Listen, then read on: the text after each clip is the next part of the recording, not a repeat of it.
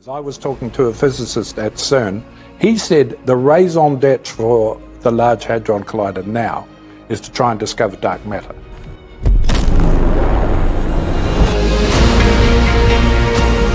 We could discover new particles like supersymmetry, we could discover dark matter.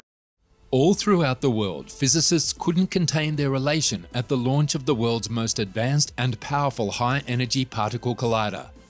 They had waited decades for such a moment, and now they could witness how this incredible innovation transformed humankind's view of the cosmos. After a painfully long construction phase, the European Organisation for Nuclear Research's Large Hadron Collider began operations in September 2008. Although it took the machine's creators several years to perfect the collider, the Large Hadron Collider has subsequently helped scientists solve many of the mysteries of the universe. Recently, however, scientists from CERN revealed that when they increased the Large Hadron Collider's maximum beam energy, they noticed something unexpected and disturbing. They've been attempting to speculate since the incident to explain what happened, but all they have are speculations at this point. Join us in today's video as something unusual is happening at CERN. The Large Hadron Collider is the largest and most powerful particle accelerator in the world. It became operational on September 10, 2008 and is still the most recent addition to CERN's accelerator complex. The LHC is a 27-kilometer ring of superconducting magnets with a number of accelerating components to raise particle energy along the way. Two high-energy particle beams move at near to the speed of light inside the accelerator before colliding. The beams flow in opposite directions in separate beam pipes, which are two ultra-high vacuum tubes. A strong magnetic field maintained by superconducting electromagnets guides them around the accelerator ring. The electromagnets are made from coils of a unique electric cable that operates in a superconducting condition, efficiently conducting electricity without resistance or energy loss. This necessitates cooling the magnets to minus 271.3 degrees Celsius, which is colder than outer space. As a result, much of the accelerator is linked to a liquid helium distribution system, which cools the magnets as well as other supply services. To steer the beams around the accelerator, thousands of magnets of various types and sizes are used. There are 1,232 dipole magnets 15 meters long that bend the beams, and 392 quadrupole magnets 5 to 7 meters long that focus the beams. Another sort of magnet is used just before the collision to squeeze the particles close enough together, increasing the likelihood of collisions. Because the particles are so small, causing them to collide is similar to firing two needles 10 kilometers apart with such precision that they meet halfway. The CERN Control Center houses all of the accelerator's controls, services, and technical equipment under one roof. The beams inside the LHC are then made to collide at 4 points around the accelerator ring, which correspond to the positions of 4 particle detectors: ATLAS, CMS, ALICE, and LHCb. However, as the LHC began its third run last year, you must have been wondering what it will achieve and what it will seek for this time. Well, the Giant Particle Accelerator has a new target set in its sights this time: the hunt for dark matter, the mysterious substance that must make up about 80% of all the matter in the universe, but which no one has ever seen. The fact that the vast majority of matter in the cosmos is invisible to us is remarkable. Astronomers believe dark matter exists because they find its gravitational fingerprints. Dark matter is the unseen cosmic substructure that keeps galaxies and galaxy clusters together. We just do not know what it is. Intriguingly, experiments at the Large Hadron Collider on the smallest scales may hold the key to solving one of the world's largest scale cosmic mysteries. However, since March 2021, the LHC collision experiments have discovered around 59 new hadrons in data acquired from the collider's first 2 runs. On July 5, 2022, it was revealed that a new sort of pentaquark consisting of a charm quark, a charm antiquark, an up, a down, and a strange quark was discovered while studying the decays of charged beam mesons. After a few years of operation, every particle physics experiment suffers from declining returns. Since the device's prime results begin to be finished in years later, proportionally lower results are seen. The simplest solution is to enhance the devices involved, particularly in collision energy, brightness, and improved detectors. Along with the projected rise in collision energy to 14 tera electron volts, a luminosity upgrade of a Large Hadron Collider known as the High Luminosity Large Hadron Collider began in June 2018 and was expected to raise the accelerator's potential for new discoveries beginning in 2027. The purpose of this upgrade is to boost the machine's luminosity in order to improve the possibilities of visualizing infrequent processes and enhancing statistically marginal observations. The third run is seen as a transitional step in the Large Hadron Collider program. The discovery of the long-awaited Higgs boson was the main highlight of the first run. The primary accomplishment of the second run was the discovery of the major decay modes of the Higgs boson. These data confirm that, at least for the comparatively heavier known elementary particles, this particle is the origin of mass. CERN hopes that the anticipated third phase, which is scheduled to end in late 2025, will more than double the present LHC dataset. According to CERN insiders, the third run will be followed by a lengthier phase of preparation that could last until 2029. By then, the fully expanded LHC will have reactivated with a collision rate 10 times greater than the current one. The fourth run is expected to extend until 2042, and it will collect an eventual dataset nearly 10 times greater than what is expected at the end of Run 3. The analysis of a vast amount of data collected from recordings of collisions between protons at the Large Hadron Collider is essential to the study of high-energy particle physics at the LHC. The proton is their preferred particle since it is the easiest to handle and manipulate, allowing it to be accelerated to the highest energy. It is not, however, an elementary particle. Rather, it is a bound state of quarks kept together by particles known as gluons, which are quanta of the strong nuclear force. To better appreciate the LHC collisions, consider the proton as a bag of jelly beans containing quarks, gluons, antiquarks, and even heavier particles such as the W and Z bosons, which are quanta of the weak interactions responsible for radioactive decay. When two protons hit, the two bags of jelly beans will most likely be ripped apart, spilling out particles that will reform into protons, ions, kaons, and other more familiar particles. However, when only two quarks or gluons meet head-on, all of their energy is compressed into a tiny region and subsequently released back to the quarks and gluons, or possibly to the heavier known and undiscovered particles as well. Physicists can see the rules of nature at incredibly close ranges by examining and analyzing these highly unusual reactions that result in massive energy releases. As data from the Large Hadron Collider is collected, these tests will be expanded, resulting in larger and larger samples of these rare reactions. Experts hope that ultimately enough events will collect to provide irrefutable evidence of a discovery. However, finding these rare hard collisions has become a massive data challenge. The Large Hadron Collider collides groups of protons 40 million times per second. There are at least 50 distinct proton-proton collisions in each of these bunch collisions. The photographic record of these collisions is subsequently written into permanent storage by the primary LHC detectors ATLAS and CMS. Because each of these images is approximately 20 times larger than a regular smartphone snap, storing all of the evidence for just 1 second would result in a 1 million gigabyte database. However, the majority of the 40 million events in every second of data obtained are simple and familiar, with only a few thousand W boson events and one Higgs boson event buried in this stream. As a result, one of the most important components of each LHC experiment is the trigger, which is a bank of computer processes that select a few hundred collisions each second for the permanent record that physicists will evaluate. Despite its extremely restrictive methodology, the LHC experiment has already produced one of the world's largest computational databases. The LHC's principal goal currently is to detect new elementary particles that could provide evidence for previously unknown fundamental interactions. Some of these new suggested particles may be heavy and decay to high-energy clusters of quarks and leptons. However, scientists do not believe that such a particle will be identified in Run 3. At most, these trials will yield some intriguing statistical suggestions and possibly some suggestive event pictures with unusual properties, which will get theorists talking. These predictions are expected to be confirmed by the High Luminosity Large Hadron Collider in Run 4 and subsequent runs. Searches for weakly connected new particles, such as those anticipated in dark matter models, present a great potential right now.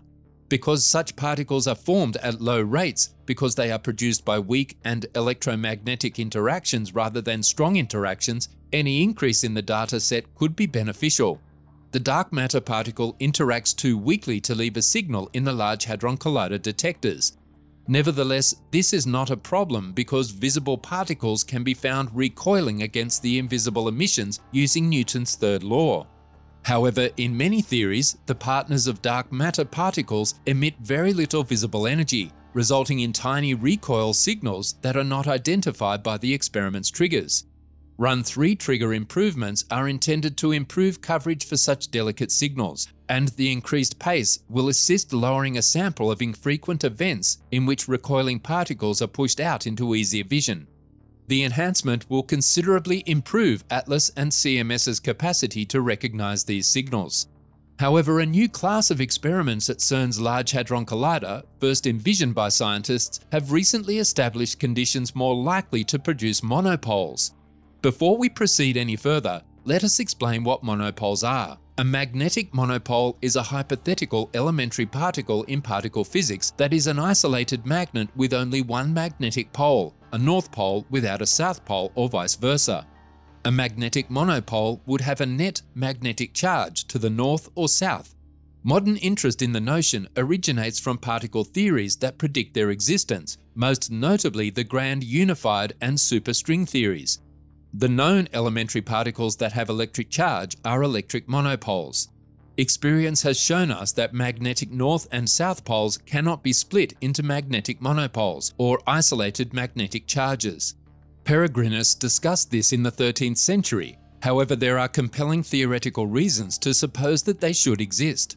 Curie proposed the existence of free magnetic charges in 1894, and magnetic monopoles were occasionally used as mathematical examples in electrodynamics, but physicists only began to take them seriously after Dirac demonstrated in 1931 that their existence would explain the observed quantization of electric charge. 't Hooft and Polyakov demonstrated in 1974 that magnetic monopoles exist as nonlinear objects in various particle physics theories. They are, in reality, an unavoidable prediction of the grand unification of elementary particle interactions, and the same holds true for more recent theories of everything, such as superstring theory. Finding a magnetic monopole particle would be a huge step forward in high-energy physics. They get their features from processes that occur at extremely high energy, yet because they are stable particles that interact via the electromagnetic field, they would be quite simple to examine experimentally. As a result, they may offer up a new window into particle physics at energies beyond the reach of any anticipated accelerator experiments. There have been countless attempts to detect them in various methods, but none have been successful. Despite the fact that monopoles have not yet been discovered at CERN or anywhere else for that matter, researchers were able to fine-tune the likely properties of monopoles through the use of the new experiment, which will determine the course of further investigations. While previous experiments at the LHC and elsewhere have limited physicists' ability to draw conclusions, these new experiments using a different production mechanism allow scientists to definitively rule out the existence of certain types of monopoles and have given researchers a much better idea of where the search for monopoles can go next. In July of last year, the LHC smashed together a distinct type of particle heavy ion in the form of lead nuclei. These particles can only collide at lower energy than single proton collisions because they comprise hundreds of protons and neutrons. If these lead nuclei clip or pass very close to each other, the interaction can produce something spectacular, the universe's strongest magnetic field, which can be 1,000,000 times stronger than that seen in a neutron star. These are only present for a brief time, but they give an alternative mechanism for making magnetic monopoles. The idea is based on a mechanism that generates electrons and their antimatter counterparts, positrons, the electrical equivalent of monopoles. A powerful electrical field will interact with quantum fluctuations in a vacuum, producing electrons and positrons, according to the Schwinger mechanism developed in the 1930s. North and south monopoles should be produced by a strong magnetic field. Despite the fact that there was no evidence of monopoles found, the organization issued a very bizarre report about how there was a crack in the magnetic field of the Earth that opened up and stayed open for about 14 hours. The magnetic field breach was created by an uncommon event known as a co-rotating interaction region, CIR, from the Sun. CIRs are large-scale plasma structures generated when fast and slow-moving streams of solar wind interact in the low and middle latitude portions of the heliosphere, which contain the solar magnetic field and the solar winds. CIRs are similar to coronal mass ejections. CMEs are ejected from the Sun and can contain shock waves and compressed magnetic fields, resulting in violent space weather, which typically manifests as stunning aurorae. Coronal mass ejections, like solar flares, are created by the Sun's magnetic field bending and realigning, a process known as magnetic reconnection. When magnetic field lines tangle, intense localized magnetic fields are produced that can burst through the Sun's surface at active regions, resulting in CMEs. CMEs are most common around sunspot groups and are frequently followed by a solar flare, though the two may not necessarily occur at the same time. CMEs, like solar flares, are most common during the Sun's 11-year cycle of activity when the star is at its most active. After being released, CMEs grow in size as they move away from the Sun. By the time they reach our planet, large CMEs can span about a fourth of the space between Earth and the Sun. If a CME is large enough and travels faster than the solar wind, it creates a shock wave in which accelerated charged particles go ahead of the CME, disturbing space weather and increasing geomagnetic storms. CMEs, while producing gorgeous auroras, can also be catastrophic. Large CMEs can produce technology problems that are very troublesome in today's environment, like as the Carrington event in 1859, which damaged the global telegraph system. There have been incidents of operators being electrocuted and sparks from telegraph machines igniting papers. According to NASA, a CME followed a solar flare that impacted Earth in 1989, creating a 12-hour power outage in the entire province of Quebec, Canada. The incident cost Quebec's electricity firm Hydro-Quebec at least $10 million. But how do CMEs generate all of this mayhem? CMEs can create electrical current surges that overload power systems, resulting in widespread blackouts, as well as jolting the Earth's magnetic field, which impairs radio broadcasts and increases radio static in the ionosphere. GPS systems are particularly susceptible to ionosphere disturbances, and GPS coordinates have been observed to deviate by tens of feet during a CME event.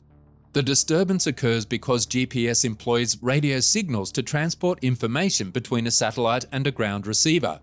The radio signal travels through the ionosphere layer, which contains charged plasma that bends the GPS signal's path in the same manner as lenses bend light. Normally, GPS systems can correct for radio signal bending while maintaining GPS accuracy. The ionosphere can be so badly disrupted during a CME event that GPS models are unable to keep track of such changes and receivers are unable to derive an accurate position. Furthermore, Earth-orbiting satellites, particularly those in high geosynchronous orbits, where the majority of communication satellites are placed, are vulnerable to CMEs. When a CME generates a geomagnetic storm, satellites can be attacked by a strong current discharged into the satellite or damaged when high-energy particles penetrate the satellite. As a result, susceptible satellites can be switched to safe mode to avoid electronic harm.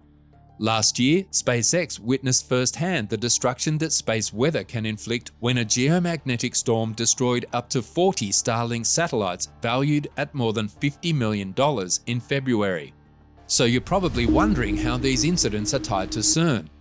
The truth is that the break that remained open for 14 hours was caused by one of their tests. The magnetic field shields humanity from solar storms created by the Sun. Previously, it was assumed that they opened and closed fast, but we now know that they remain open for hours. Scientists discovered that a magnetic shield, like a house with a window left open during a storm, deflects the majority of the storm but destroys the couch inside the house. Similarly, our magnetic shield absorbs the majority of the energy from space storms, but some of it escapes, causing issues with satellites, radio communication, and power systems. The Sun is approaching its most active period in the solar cycle, which will occur around July 2025, and it is already abnormally energetic for this early in the cycle. This indicates that your odds of witnessing the aurora are already high and will improve further over the next 3 years. However, there are genuine grounds to be concerned about what might happen to Earth's magnetic field. Perhaps the most horrific consequence of losing the Earth's magnetic field would be the loss of the air we breathe, and the culprit would be the solar wind once more. The Sun's natural wind is so powerful that it may readily pull gases from the atmosphere of a planet until there is no gas left. This is most likely what happened to Mars. Mars was most likely once like Earth, with oceans and a dense atmosphere. However, unlike our planet, its magnetic field was lost billions of years ago. Its atmosphere was entirely exposed and torn away into space. When the air pressure dropped low enough, the water began to evaporate and was blown away by the solar wind. It is entirely probable that if our geomagnetic field did not exist, our atmosphere, oceans, and life on Earth would perish. But before the atmosphere is stripped away, animal life on our planet will suffer. Humans aren't the only species that rely on the Earth's magnetic field for navigation. Many birds, sea turtles, lobsters, honeybees, salmon, and even fruit flies have magnetic compasses incorporated into their bodies. Birds use this capacity to migrate to warmer climes during the winter, while sea turtles use it to cross the wide ocean and select beaches to deposit their eggs. Scientists believe that because of their natural compasses, most female sea turtles return to the same beaches year after year. Many creatures that rely on compass navigation may face grave risk if the Earth's magnetic field disappears. Migratory sea turtles can become disoriented at sea. Birds may fly in the incorrect direction, putting their lives in danger, while honeybees may become bewildered or go in search of their hives, disrupting flower and plant pollination. As their navigational abilities weaken, these and many other creatures may become extinct. Therefore, in order for scientists at CERN to continue with their experiments, they should first consider the entirety of the globe and how their experiments affect us. Also, that's not everything. CERN is also working on many preliminary concepts for a future circular collider. It will be the most powerful particle smasher ever built, and its construction will most likely cost between 9 and 21 billion euros. Albeit not everyone is sure that the upcoming circular collider is a worthwhile investment at the time. Sabine Hossenfelders, a theoretical physicist at the Frankfurt University of Advanced Studies in Germany, has argued that there is no reason to believe that such a collider will produce new physics. The high resources involved could be better spent on other massive facilities, such as putting a giant radio telescope on the far side of the Moon or putting a gravitational wave detector in orbit. Both would be safer bets than a new collider, given that the LHC is still conducting its third run and preparing for a fourth, both of which would contribute more than enough to particle physics for the time being. Let us know what you think about the CERN experiments and how they will affect us in the comments section below.